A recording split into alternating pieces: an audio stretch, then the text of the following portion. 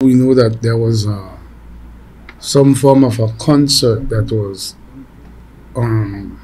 being hosted in Burrell, where an incident, some form of argument happened between Lee Bossano, a 35-year-old Coast Guard, and Veris Ventura of a Belize City Reggae Street address.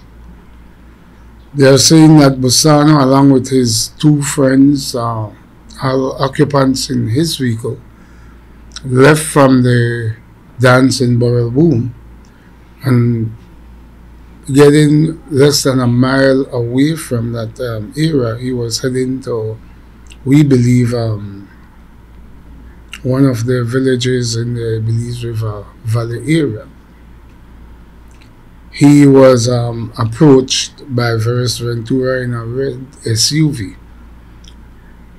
The witnesses are saying that Ventura opened fire on the vehicle that Bossano and the other two occupants, Tanisha Banner and Chesterfield Baptist, were in. And when he opened fire, of course, Mr. Bossano has a licensed firearm. And in responding to the fire that he was brought under, he fired several shots towards Ventura vehicle. We know that Mr. Bossano and his occupants, the other occupants of his vehicle, were transported to the KHMH, where a red SUV arrived a few minutes later with Veris Ventura in it, who had serious body injuries, several gunshot wounds.